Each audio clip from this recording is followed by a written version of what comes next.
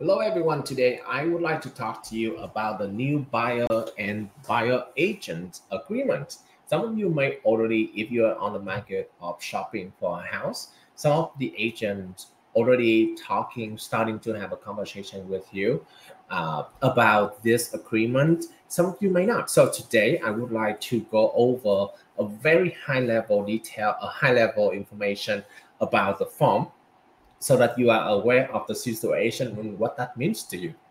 All right. With that, let's dive right into the information.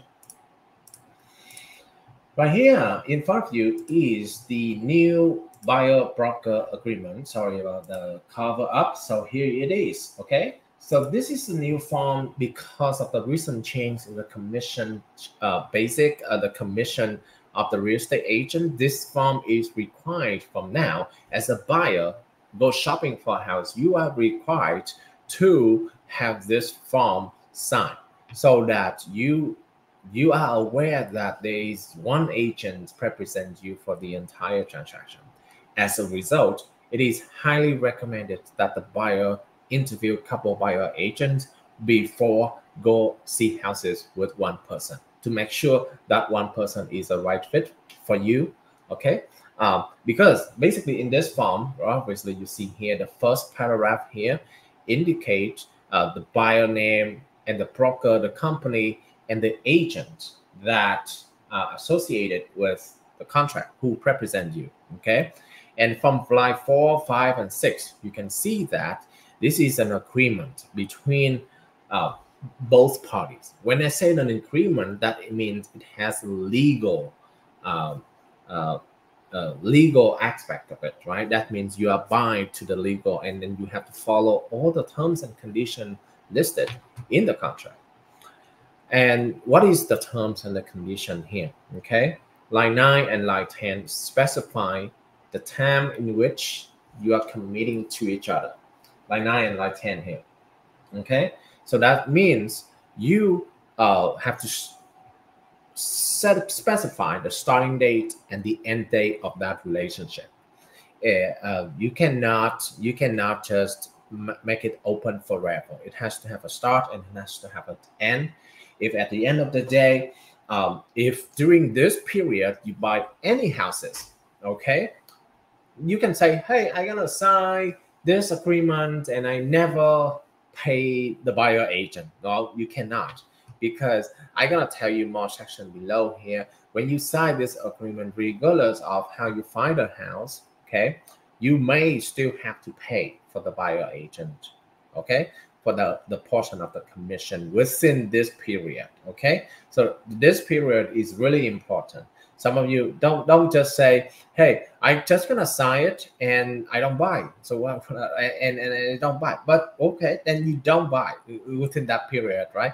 But if you find a house, you like it, and then you buy it, then you as a buyer has to pay the commission for the buyer agent.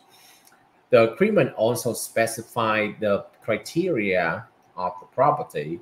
For example, is it going to be a residential property, single house, condo, or townhouse? Okay. Is this going to be a land, or is this going to be a commercial property, right? In which geography? Okay.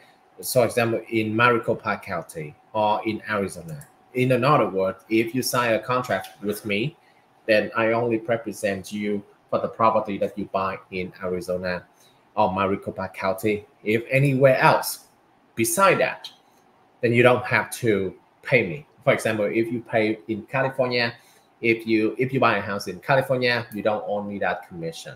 Okay, or maybe in this one, if you only allow them to show one property, then you only own the commission on that one property as well.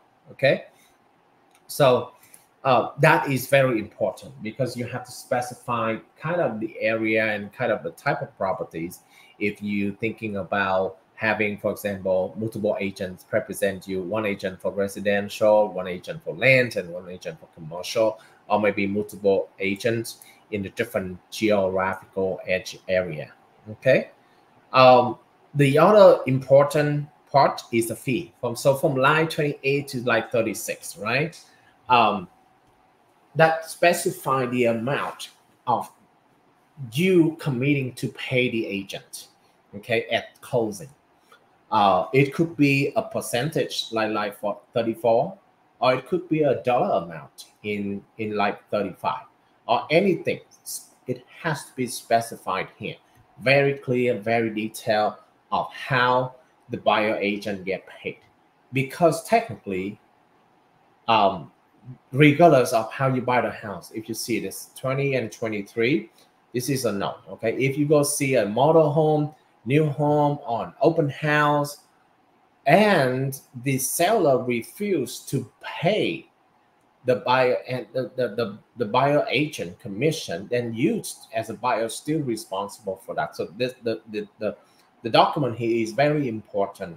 It's a legal document, and therefore you have to specify, pay attention to the number that you own, the compensation that's specified in here as well, so that you are no surprise about that. Now, I know this is only the first page of the document. There are more terms and condition specified here as well for the next 2 pages. For the scope of this video, I do not have time to go over everything, but basically the next 2 pages is talk about what if the seller pay? Do you still own, right?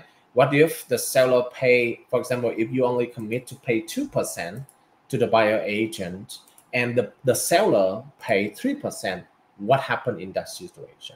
Or in the other hand, in contradictory, if the seller only willing to pay 1%, what happened in that situation? So there's much more detail here that needed. If you are interested in learning more detail of the form, feel free to contact me, and I will be more than happy to schedule a time to talk to you in person. Okay, you can text the word commission to 480-480-7948. Okay, and now I just want to emphasize the contract has to have the expiration day. What happened if you buy a house before the expiration day, the type of properties and the area that you are going to have the contract with that one agent, and how much you pay.